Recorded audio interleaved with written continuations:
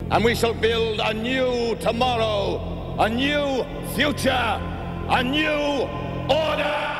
Welcome to another exciting episode from Marvelous Videos. I'm your host, Tia Ayer. Captain Power, the forgotten TV show, is ripe for a reboot. The 80s had a slew of children's TV shows that were released one after the other, all hoping to be able to capture children's imaginations. The decade is practically famous for all the great cartoons that were aired, and are remembered fondly to this day. One such show that cropped up was Captain Power and the Soldiers of the Future, riding on the coattails of He-Man, Masters of the Universe, which was reaching the end of its run in 1987. The plot follows Captain Jonathan Power and his crew of freedom fighters on a post-apocalyptic Earth where Lord Dredd's robotic army has devastated civilizations. Captain Power and his men took up the mantle to destroy all the robot armies of the world and thwart all of Lord Dredd's plans. While the premise seems like the 80s though, with robots and science fiction for days, this TV show ran its load of troubles that led to its cancellation after only one season. What happened? Keep watching to find out. We have encountered subscribers who complained that they were unable to watch a particular movie or TV series from their country. There were some others who were uncertain about the security of flirting with unknown websites with plenty of red flags in order to download certain content. Well, we have a simple solution for you guys: NordVPN. Besides protection of your personal data and protecting yourself from hacking, you now have the privilege of accessing anything from anywhere on the internet. There have been so many times when we just used the benefits of NordVPN to access some website or content unavailable at our location. With features like double encryption and stealth capabilities, you can even access websites banned in your country. You can use NordVPN for educational purposes, for entertainment, or for business, but the assurance of a quality product will always be your guide. You can use the URL in the description below to make your purchase. If you get the 2-year plan, you get 1 extra month for free. And with their 30-day money-back guarantee, you can trust their credentials and reputation. Before we go into our explanation, we have a very small request. If you like our content, please support us by subscribing to our channel. This is a small click for you, but for us, it means a lot. Thank you. Let's begin. Mechanized, human minds in gleaming, undying metalloid bodies. What was the show all about? Exploring the first few episodes. The show was science fiction galore and did not shy away from showing violence. It was a science fiction action television series that aired in Canadian and American syndication for 22 episodes and combined live action and animation based on computer-generated visuals.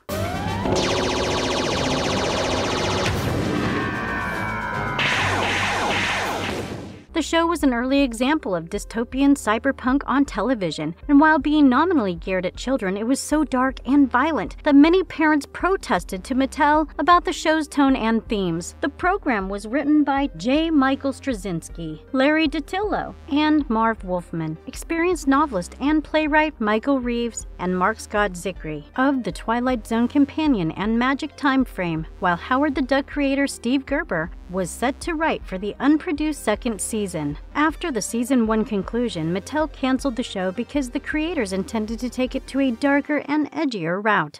Give me your blood, your trust, your minds, and we shall build a new tomorrow. One of the main things that we have to mention here is that this show went hand in hand with a new and awesome toy line that heavily led to the success of the first season, and also was the reason behind a lot of complaints from parents from all across the board. As far as the story goes, it is heavily based on science fiction tropes and understandings of robot revolutions and the domination of mankind, following the Metal Wars, a cybernetic revolution that culminated in the human race's domination by sentient machines, and the series was set on Earth in the 22nd century. In the series, Captain Jonathan Power leads a small army of guerrilla fighters, known as the Soldiers of the Future, in their war against the machine forces that rule Earth. But to understand how and why the Soldiers of the Future were even formed, we have to take a look at the history. The story goes as follows. Advanced robotic troops known as biomechs had replaced humans in the world's armed forces by the year 2132. The existence of biomechs meant that battles could be conducted with few human casualties, effectively converting combat into a machine-to-machine battle. Dr. Stuart Gordon Power, Captain Jonathan Power's father, along with a group of scientists, had begun work on Overmind, a sophisticated supercomputer capable of overpowering the control systems used by the world's military forces to operate the biomechs and therefore stopping them, putting an end to the war. To become operational, it needs something akin to human brain patterns. Dr. Lyman Taggart, Dr. Powell's closest associate, becomes irritated with the project's slow progress and plugged himself up to the system, finally putting the supercomputer online. However, it doesn't take an expert to know the experiments like these will never end well.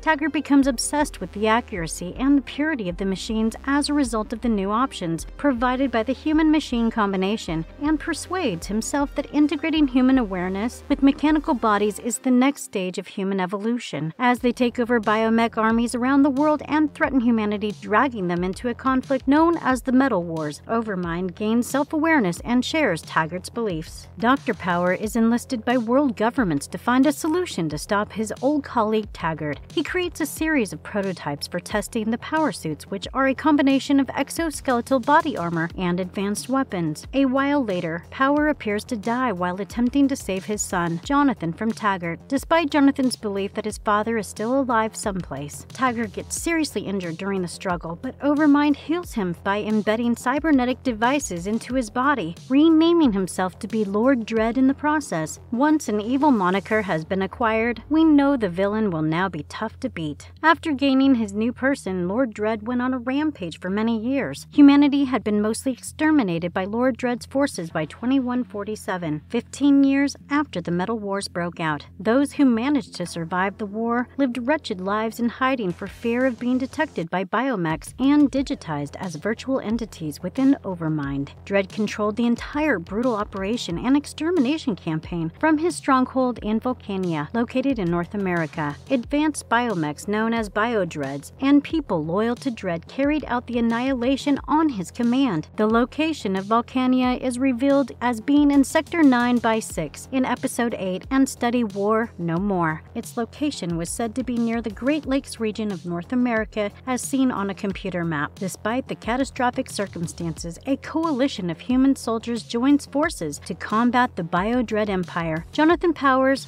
team, one of the most powerful human resistance groups, uses his father's power suits to mount attacks on Biodread soldiers. They depart from the power base, a derelict NORAD base in the Rocky Mountains, and are led by a supercomputer programmed with Mentor, an artificial intelligence created in Dr. Power's image, and a voice to guide his son and the crew. The episodes that followed from this storyline were 22 minutes long each. The central story arc was Lord Dread trying to wipe out the human population, and Captain Powers along with his soldiers of the future trying to stop him. The first episode starts off with the historical narration of how the apocalyptic condition of the Earth came to be, and we are immediately plunged into a world of robots, violence, and lots of gunshots. The tension is high, and this tension is maintained throughout the episode. We watch as the soldiers of the future conduct an invasion into a Biodread stronghold, blowing up doors to get into the highly guarded facility. The premise of this episode is that Captain Power is sent out seeking a close buddy he lost contact with during the battle after receiving a cryptic signal from the ruins of San Francisco. It turns out to be a plan to lure Captain Power so that Lord Dread can take a look into the past and find out things to hold against him and stop the resistance. We also see the terrifying villain Lord Dread. They really did not hold back on the character designs, and he is definitely scary, especially if we keep in mind that this is supposed to be a kid's show. The main story arc in the show is one regarding Project New Order, Lord Dread's goal to exterminate human life and establish his ideal world. During the show's one and only season, there were 4 stages to the plan. The first stage was named Styx, which was responsible for the discharge of a powerful toxin into the human population. In the second stage, named Charon, the plan was geared towards the formation of an advanced Biodread warrior force. Third stage, codenamed Ericus, was responsible for the development of a humongous orbital platform capable of a large-scale digitization. And lastly, the final stage was called Prometheus and was responsible responsible for the discharge of a plasma storm capable of burning the Earth's surface. Captain Powers and the soldiers of the future had the major task of stopping Lord Dredd and foiling his plans. This plan was introduced to audiences in the first episode. Each episode has a smaller subplot, however, it all ties back to the larger mission of the group that had to stop Lord Dredd and his army of robots. The acting is quite good, and the fact that this is a live action was amazing to pull off.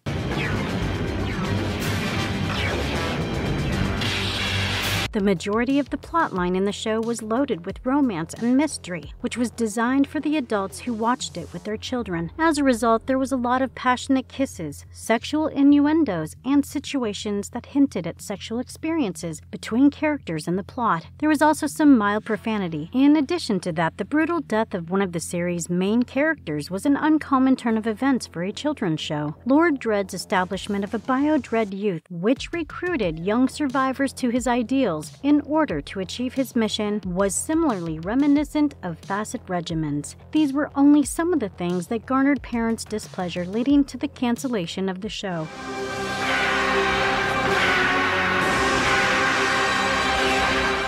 The cool characters. Captain Jonathan Power. The show's main character is the son of a notable scientist who attempted to develop a unique computer that could handle all biomechs on the planet. Captain Power leads a group of soldiers of the future, also known as the Power Team, in combating Lord Dredd's armies. And trained to bring down Lord Dredd and his bio-Dredd empire. They were soldiers of the future.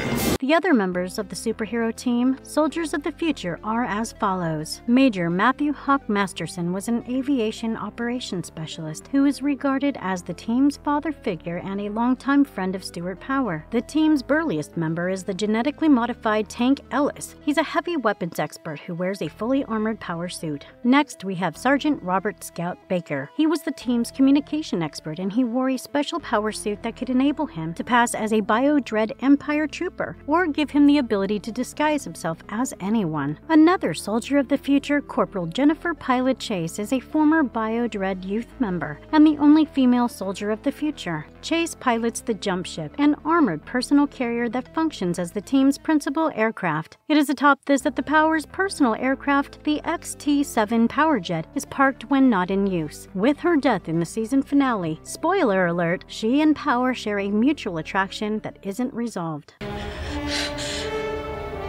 Goodbye. You think of me? Now we even come to the main villain. Lord Dredd, formerly known as Dr. Lyman Taggart, was the show's main nemesis. Taggart, a world-renowned artificial intelligence scientist, rose to the position of Lord Dredd after an experiment united his consciousness with that of the computer Overmind. He also had robotic minions that became quite popular. One of them was called Sauron and was a flying robotic creature with a high-pitched voice that definitely gave kids the creeps.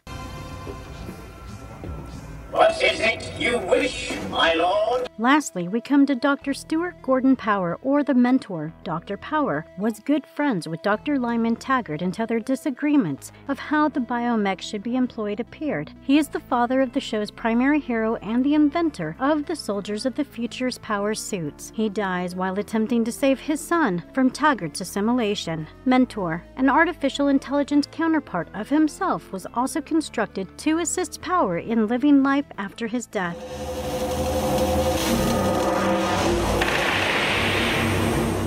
The interactive games and action figures were revolutionary. Mattel, the toy giant whose distributor MTS Entertainment was a subsidiary, created a series of toys and interactive TV games. When firing at the screen, some ships and playsets may interact with various elements of the Saturday morning TV show. The toy line by Mattel that was marketed via this show was quite revolutionary and made the entire viewing experience novel and extremely exciting for kids. The merchandise interactivity that connected the viewer with the show was the show's biggest attraction because something like this had never been done in the same way before. The electronic toys were modeled on the show's transformation booth, fighter jets, and other technology, and they famously interacted with Captain Power action figures. The jets might communicate with one another by firing a strobe of light that a receptor or another jet could interpret as a hit. The toys could also interact with one another, similar to the laser tag games, and were popular at the time. Each toy had a limited amount of hit points points when played in this manner, but any points scored by playing against the television show boosted this total. The toys could also interact with the show as it played on TV. Various elements in the display created a strobe effect that the toy could detect. The jets would detect strobes from villains and heroes. Weapons fire would create a yellow strobe that would register as a hit, and spectators were gently reminded that concealing the jets behind their backs constituted as cheating. To promote an honest but super cool viewing experience, the power on sequence would both restart the damage counter on a jet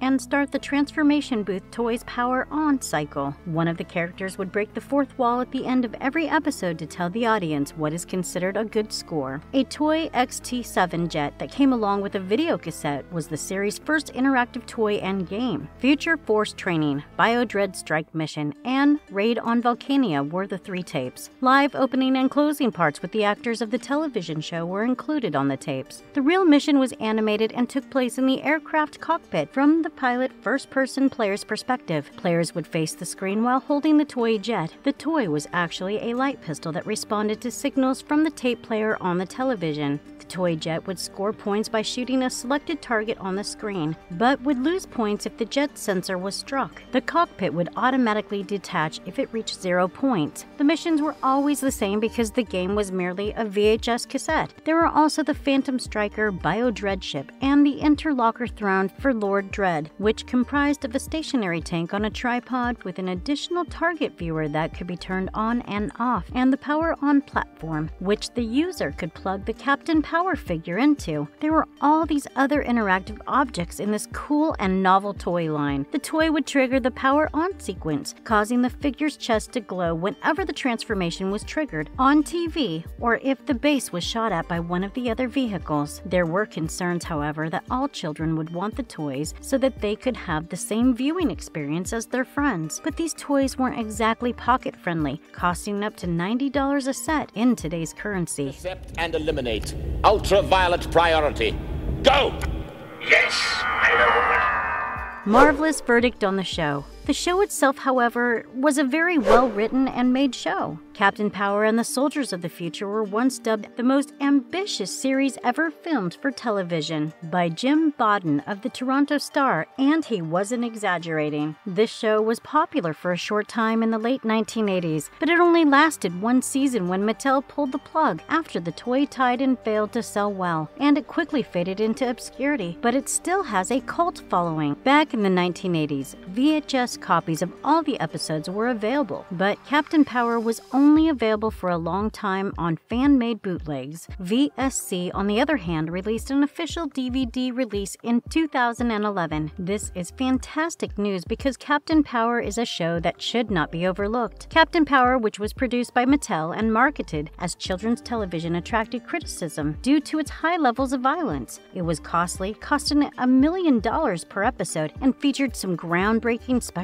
effects, including the first routine appearances of CGI characters in a live-action television series. It retains its popularity, in part because the principal writer was J. Michael Straczynski, who later created Babylon 5. However, there are a lot of positive aspects to this program that gets lost in the midst of all controversy. It was one of the most complex science fiction programs of its era. This series is remembered for its fantastic storylines, some of which were penned by Babylon 5 creator J. Michael Straczynski, a brilliant cast and cutting-edge computer-animated special effects. Despite the fact that it was a Saturday morning children's show, the atmosphere was dark and edgy. There were no conventional cute kids, cute animals, or hilarious sidekicks to detract from the compelling plots, and the adults acted in a manner with no frills added for children viewers. So if you want to watch it now and missed it in the 80s, you would definitely enjoy it.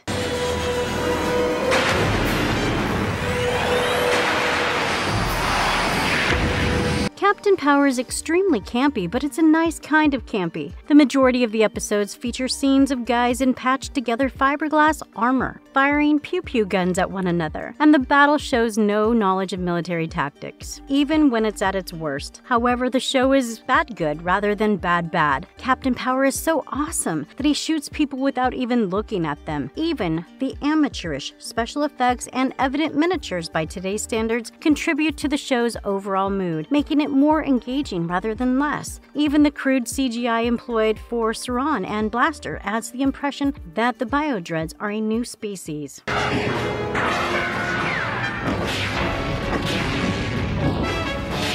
Another aspect we obviously have to praise is the already discussed interactive toy line. This toy line elevated this show to the point that consumers had never seen before. It added a feeling of excitement and novelty, and thus will always be recognized as a hallmark achievement of the series and its creators. The complexity of the subjects that were evident just adds to the shame of the show's discontinuation. Almost every episode, of course, had a strong war is hell message. This is relatively normal nowadays, but it was almost unheard of at the time. Naturally, the heroes' continued victories over Dread's sometimes stronger armies dealt with the power of the human spirit. This was also a highly rare occurrence at the time, and some episodes such as Freedom 1, which talks for the use of the radio medium as a voice of rebellion, have some excellent lessons to impart. For a show that was made for children's entertainment, this is a very powerful piece of work. Captain Power's world building is also exceptional for the time and medium. The survivors are shown as having forged a gypsy-like society with its own slang, and one episode set in Tech City has its own slang as well, all of which contributes to a fully immersive experience for viewers. A regular episode consists primarily of action sequences with a lot of shooting and explosions, yet the violence is mostly non-lethal. Some of the characters are slaughtered, and the overall tone is somber but not oppressive. It falls between a children's program and an adult show in terms of acceptability. This is a great show, and everyone who enjoys 80s television shows would definitely see it.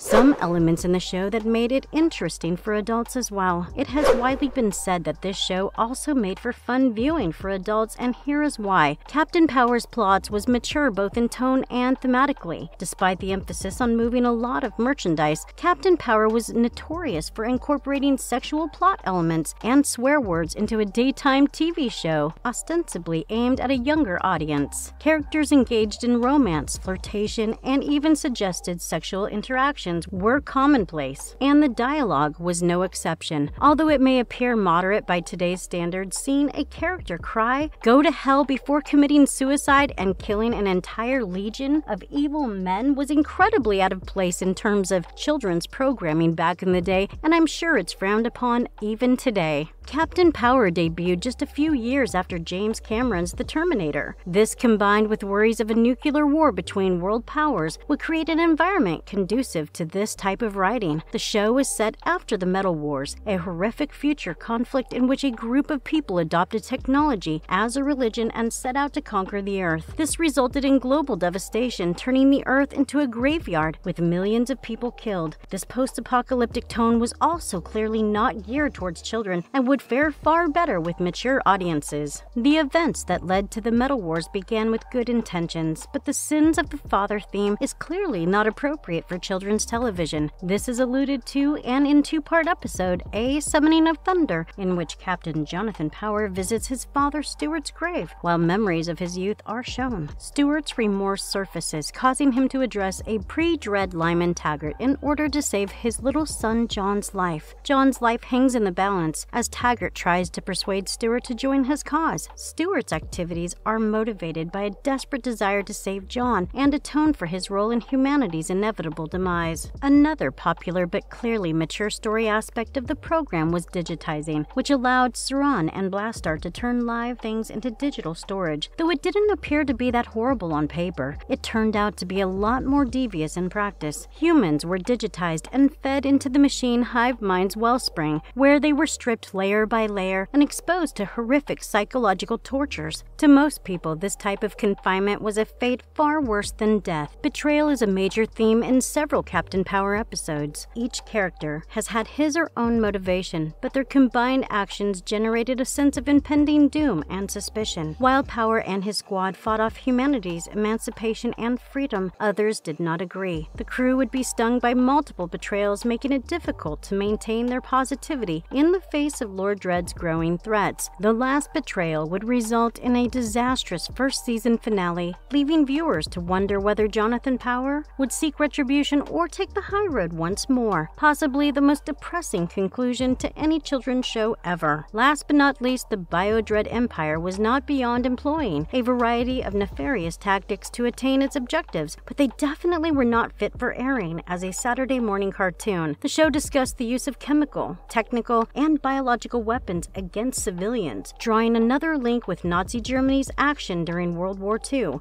Hawk Masterson fights to save the life of a young kid who is infected with a deadly plague as a result of Lord Dread's doctor's test on him in a particular memorable episode. As the epidemic spreads, he is given the option of either giving up the boy or dying trying to save him. In 2012, the series received a long-awaited DVD release to commemorate its 25th anniversary. In late 2012, executive producer Gary Goddard indicated that a reboot of Captain Power dubbed Phoenix Rising was in the works. The showrunners have been chosen as Judith and Garfield Reeves-Stevens, with Goddard out of the picture totally, and the most recent update from 2016, the revival, is either buried in development hell or more likely scrapped. But fans continually want to believe that it is time for a reboot. However, the show has over the years gained a cult following, and considering the show is definitely for adults more than it is for children, it has found a niche audience. Have you watched Captain Powers and the Soldiers of the Future? Let us know in the comments below. And if you liked our content, don't forget to leave a like and subscribe to us if you haven't already. Have a good one and be safe. Thanks, everyone.